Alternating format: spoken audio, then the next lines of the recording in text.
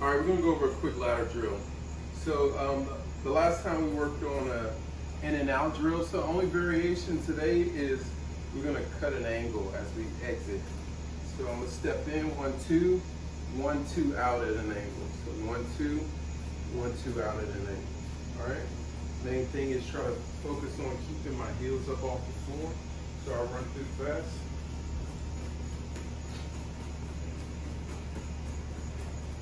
So then that's kind of helping us with this angular movement. So one more time.